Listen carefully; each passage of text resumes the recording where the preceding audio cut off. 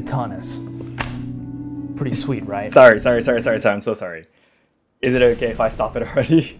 Musha Raiden Damascus Blade Katana. And the blade is made from Damascus steel. They're much more blurry in a way, naturally blurry on these real katana. And I know a lot of Japanese, katana trainees, Iaido instructors would be very angry that I'm promoting katana outside of Japan, but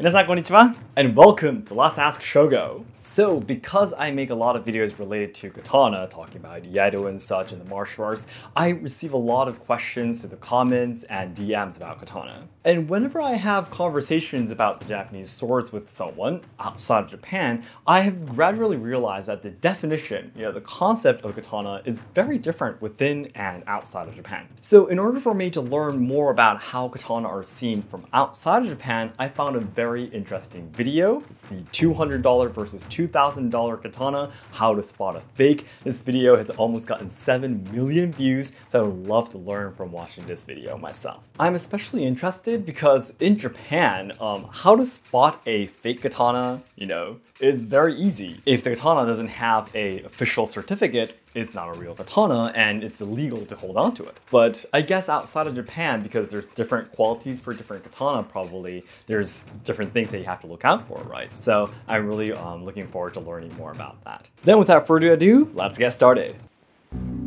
Katanas. Pretty sweet, right? Sorry, I'm so sorry. Is it okay if I stop it already? The video just started, it was only like 3 seconds, but there was one thing that really concerned me. I mean, the katana that he has is his katana, so it's really up to him how to handle the katana, but when you, for example, pull these swords out, you shouldn't slam the katana into the scabbards though. That could lead these scabbards to crack and break, and it could damage the metal fittings on this side too, so you should never slam your katana into your scabbard. Even people who train martial arts in Japan do often do that in videos and such, but I personally wouldn't recommend it if you want your katana to last longer in good shape. But have you ever wondered if that sweet-ass katana you bought at the mall was perhaps a little too friggin' sweet to be true? Perhaps the man with the ponytail who sold it to you told you it was battle-ready and made of glorious Nippon steel. Well, by the end of this video, you'll be able to tell the quality of a blade before even pulling it out of the sheath. And if that doesn't get you laid, I don't know what will. Nowadays, you can buy katanas anywhere. You can get them on Amazon, pawn shops, that one weird store in the mall that sells dragon statues. So it's just really interesting for me already here because in the US, you're able to buy katana in so many places. I think it was just talking about a shopping mart even. In Japan, that's unbelievable. The places where you can buy these katana are the katana shops only. Like for example, the Tozando shop that I often recommend. So there are a few katana shops in every city, but they're absolutely not that common for Japanese people. It's not like on every block or in every shopping market or anything. And you absolutely cannot buy a real katana on Amazon. One thing I can say though is that you could find a real katana on Yahoo auctions, like on auction sites on the internet. Some people get the really cheap katana sometimes on auctions, but on regular EC sites, you usually would not be able to find a real sharp blade katana. For comparison, I have two katanas here. Okay, one is an authentic Paul Chen Kami katana, priced at around $2,000. This thing has it all. A hand-forged, folded K120C powdered steel blade that's differentially hardened using traditional methods. You can clearly see the tight grain pattern created by the folded steel. This sword is furnished with the highest quality fittings that Paul Chen offers, including real gold inlays and beautifully handcrafted details. This sword truly is a work of art. And today, we're going to compare it to this $200 sword I bought on Amazon. $200? So first of all, the $200 was really surprising for me too, but $2,000 was really surprising for me too. In Japan, maybe you might be able to find a $2,000 katana at a katana shop, but it'll probably be like one of the cheapest ones ever. Again, if you're looking at an auction site and someone just randomly gives a price to it, maybe you'll be lucky enough to find it, but you would usually not be able to find it. So for example, let's say I have two real katana here. The main sword that I use is on top, this brown one over here with the purple sagyo. This one was about 6,600 US dollars when I bought it. And this is actually one of the cheaper ones. When I went to my dojo to buy these katana, the most expensive one was actually more expensive than $10,000. So $2,000 and of course $200 for a sharp blade is unbelievable. It's something that you would absolutely not be able to find that easily in Japan. For starters, you gotta consider how much you're spending and where you're getting your sword from. If you're buying a $20 katana off eBay from a guy who calls all his swords battle ready, full tank Damascus steel, then he probably looks like this, and you're probably gonna have a bad time. And the nice thing about these practice katanas, ow! What? Oh, that hurt. The only website I know that sells real swords and calls them battle ready is Cult of Athena, but that's because that website was made in the year 2000 and it hasn't been updated since. That's a contrast? Now the absolute minimum you're gonna need to spend if you wanna buy a real katana is around $200 to $300. Now that might seem like a lot, but the way I see it, these swords are like works of art. It's like buying a really expensive painting. Only difference is this piece of art can cut a man clean in two. So first of all, I tried to look up the website he was talking about. Is this the one? Cult of Athena? Maybe? It looks very different from the one that he was showing on his screen actually. But here, you can see they do have some katana here. $55 to $72, $68, $378. Oh, this one's a little bit more expensive, $960 to $1,118. Okay. Because in Japan, you know, it's illegal to buy such blades. In Japan, for these blades to be qualified as a katana, there are a lot of strict circumstances, right, like I explained in my previous videos. So I will never be able to buy these and have them shipped over to Japan. First of all, I can't do it, and if I secretly did it, for example, I would immediately be arrested and I'll be caught in jail. So I've never had these opportunities to look at these websites before. Let me just take a look at one of these then. Musha Raiden Damascus Blade Katana. And the blade is made from Damascus steel. See, that's another thing. In Japan, the steel must be tamahagane for it to be regarded as a katana, so it can't be made out of any other kind of steel. So the surface looks completely different. That's so interesting. And I think this one is probably one of their most expensive ones. Taitsuki Tombo Sanmai limited edition laminated katana. Laminated? What does that mean? It does look really, really beautiful though. Nice, nice, nice. Oh, nice dragonfly there. But $3,000 is so cheap though. And he said that the absolute minimum to buy a real katana is $200 to $300. In Japan, that would be the price to get these Iaido, which are the zinc alloy katana, the practicing katana that we Iaido trainees would use. Even the Iaido that I have, even the zinc alloy cannot cut katana. For example, this one is the one that I've been using since the first day I started training Iaido. This one cost me more than $600. And the one I use mainly right now is this bottom one right here, this purple one. This one, for example, cost me more than 1,000 US dollars. I cannot believe that the sharp blades can be, you know, bought in such a cheap price. If you want a sharp real katana in Japan, I would say that the cheapest price would be like maybe $3,000. And if you do actually buy this $3,000 real katana in Japan, the quality I would definitely not guarantee you. I would say you should at least aim for $5,000 range of katana. That's exactly the reason why both of the katana that I have, the real katana that I have here, are more expensive than $6,000. Most of the time, you can tell the quality of a blade just by its furnishings. No one's gonna dress up a crappy blade with nice fittings. One of the easiest ways to tell if a katana is fake is by the thickness of the sageo. Now this is the cord wrapping that is around the scabbard. And it's a guarantee that if they skimped out on this, they definitely skimped out on the blade. The sageo should be a nice thick silk cord wrap. If it looks like a cheap polyester, shiny shoelace that's super thin, like this, then it's definitely fake.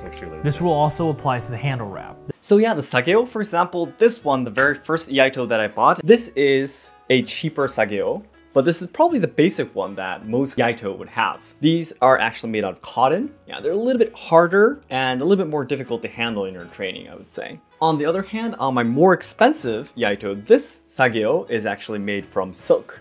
Yeah, so it's much softer, it's much more flexible, a lot easier to handle when you train in Iaido. So I would say the two main materials in Japan for the sake will be cotton and silk. I'm pretty sure there are a lot more, but mainly I think these two are the materials for a sake. There's a quick test you can do by taking your thumb and attempting to move the handle wrap up and down on the handle. If it moves too much on the handle, that means the core wrap is both cheap and the person who did it didn't do a very good job. Let's then, for example, take a look at the cheapest Iaido that I have here. This Iaido is, I think it was around $300. Yeah, obviously the string would not move at all. Because these are for training the katana, right? In Iaido, if these strings would move around, you will not be able to use to swing it and do proper training. Even the cheapest one that I have will absolutely not move at all, no. And then this is the wrapping. It's actually made out of leather. This is my real katana, and obviously for this too, no. It's impossible to move it at all, no. It's just completely hard and it will not move, not even a millimeter, no. It's exactly the same as the Iaido, but obviously on the real katana too, it won't move at all, no. The ray skin. Now this is one of the most difficult things to fake on a katana because ray skin tends to be pretty expensive. Real katanas use real dried stingray skin on the inside of the handles to give the cord wrapping something to grip onto. Exactly. While fake katanas use molded cheap plastic imitation ray skin. That's not real. An easy way to spot the difference is real ray skin tends to have deviations in both the size and patterning of the bumps. And also you should be able to see a clear separation in between the bumps on real ray skin as opposed to the molded plastic. Let's compare these two handguards. The Kami Katanas has intricate, painstakingly hand-carved details, gold inlays, and is cast out of thick, high-quality iron. Now onto the Amazon sword. The handguard looks cheap and brittle. Is it monkeys on it? The gold is painted on poorly. I wouldn't trust this handguard to protect my hand from even a judo chop. And you got your ninja chop. Let alone a sword strike. But what he said is completely correct. The handguards actually can be a piece of art alone. I have seen in katana shops where just the handguard could be a few $1,000s. So looking at the quality of the handguard is definitely a point that you look out for the quality of the katana itself, absolutely. But for the handguards though, unlike the blade itself, I believe the material for the handguards could be all sorts of types of steels and iron actually. This one that I have on my Iaido, maybe this is aluminum? Could be aluminum, and all of the other katana that I have here have different types of steel. So I think that would depend, even in Japan, depending on the quality of the katana, I think the material will differ. Oh, finally moving on to the blade. Cool. First, I'm gonna take a look at the Amazon sword. Amazon sword, here we go. What? Is that plastic on it? Huh, okay, well, I guess it's to protect the scabbard. Why would you have plastic over the blade? From the oil? I don't know. Or maybe protect the blade from the inside of the poorly made scabbard? Okay. I've seen a couple times where the overseas websites or shops have these plastic over the blades when you first buy them and you take them off, you know, once it comes to your house. But in Japan, at least for me, I have never seen those plastic films over the blades. Of course not for the real katana, but not even for the Iaido either. So I'm not too sure why they have it. Is it just to prevent, you know, any scratches on the blades and such? If you have the sheath on, the scabbard on, there shouldn't be any scratches, because if there is scratches just by putting it into the scabbard, then the scabbard has a problem, right? Oh, here comes the real one. Oh, they're both sharp. All right, so the first thing you're gonna notice on a katana is the temper line, or the hamon. The hamon, It is right? the wavy pattern on the blade. Traditionally, the temper line is created by applying a special type of wet clay onto the edge of the blade before the final firing process. Yes. I'm not going to go too into detail, but generally when you forge a sword, the higher the temperature, the more flexible the blade, while the lower the temperature, the harder and more durable it is. Traditional katanas do both in a process called differential hardening. This allows the spine to remain flexible, making the steel more resistant to breaking, while at the same time retaining a super hard, durable edge. The Kami Katana has a traditional Paul Chen style wave motif going about the hamon, and you can tell that it is actually a truly differentially hardened blade. I mean, just look at this. This shit is beautiful. And because it's all done by hand, it means that no two swords are ever the same. Exactly. Now, when you compare it to the Amazon sword, this hamon is clearly fake. It's cheaply acid etched onto the blade. Very different. You can tell because the edge is the same color as the rest of the blade, and the only discoloration is where they did the acid etching. This means the blade was not differentially hardened, meaning the edge is probably quite weak and brittle. Now, I'm no metallurgist, but I feel like it's safe to say that this probably isn't even made of high carbon steel. I would never recommend using this for cutting. Sure, you could slice some water bottles in your backyard with it, but anything more than that, you risk the blade snapping and potentially really injure yourself. Dangerous. Oh, that got me. Oh yeah, that commercial. So overall, I don't ever recommend buying one of these fake swords, even for display purposes. I wouldn't recommend it either. Sure, they might look cool and they're cheap, but if you consider that for less than $100 more, you can get a legitimate real katana, it just seems like such a waste of money. So then at the end, let's try to compare the hamon on the Iaido and the real katana that I have then. So this is the Iaido that I have. So you can understand that although the steel is made from zinc alloy, and again, this is not the real tamahagane, you can probably see that Tozando, my favorite katana shop's Iaido, have a pretty good quality hamon, you know. It looks almost real, to be honest. I'm sure if you haven't had so much experience of holding onto a real katana, I'm pretty sure you might actually misunderstand that this is the real one. And this is the real katana that I have. Please do understand that I am a tameshigiri mat cutting trainee as well, so there are some rust and some scratches on the surface of my blade, but still you can see that the hamon on my blade for this katana is absolutely really beautiful too. I really love it. But come to think of it, taking a closer look and comparing them immediately, you can see that the Iaido, the zinc alloy katana, of course has the artificial hamon. They're much more blurry in a way, naturally blurry on these real katana. You can see that the hamon are completely different. So that's it for today. Thank you very much for watching. Wow, watching this video absolutely gave me a lot more knowledge about how katana are seen outside of Japan. Now, as I explained earlier, the cheapest katana that you can ever get in Japan are these Iaido. And as I showed you earlier, even these Iaido have a fair amount of good quality. I never knew that there could be those almost shoelace-like, you know, sageo and the tsukamaki, the handle wrapping, but the blade is sharp. It's like, for me, it's like way too scary that someone can just click and buy that on Amazon. So because of this, probably whenever I recommend Tozando and the Japanese katana shops, I always get responses saying that, oh, this is so expensive, you know, this is, you know, ripping us off kind of thing. But I do want to say to you that of course the prices have a meaning. I mean, you wouldn't just make a bad quality sword and sell it at a very expensive price, right? So I'm not here to say that the katanas made by other companies outside of Japan, for example, are bad. No, I'm not here to tell you that. Please, I want to make this very clear. I'm not here to criticize any companies or any groups here. But I do want to tell you guys that the swords, the katanas made by the Japanese companies, of course have high quality as well. And the prices are worth something.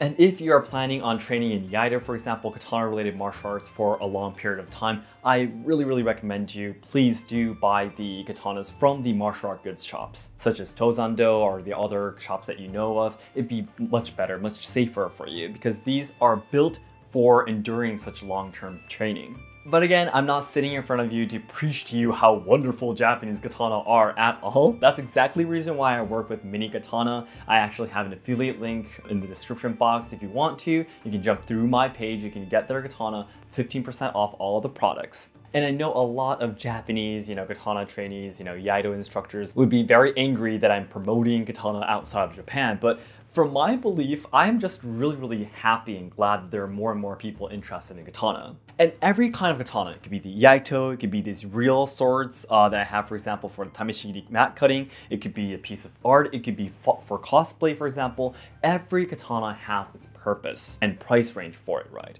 And when you're still young, you might not be able to afford it. If you get older, you might be able to afford a more expensive katana. You know, depending on where you are in life, you'll be able to buy different types of katanas. So I would say all katana, as long as it's safe for the person who's going to be holding onto it, I would say every katana can be allowed to be in this world. And with all of that said, I again really enjoyed watching this video, and please do let me know your thoughts and ideas towards this video or the katanas in and out of Japan. I'll be waiting for your comments. And by the way, before I go, recently I started working as an interpreter at a summer experience in Kyoto. If you have a chance to come to Kyoto, it'd be great if you could come and see me. And also it'd be great if you could check out our Ko-fi page and Suzuki merchandise page, which are all in the description box or the pinned comment. So then everyone, thank you very much for watching. 皆さんどうもありがとうございました.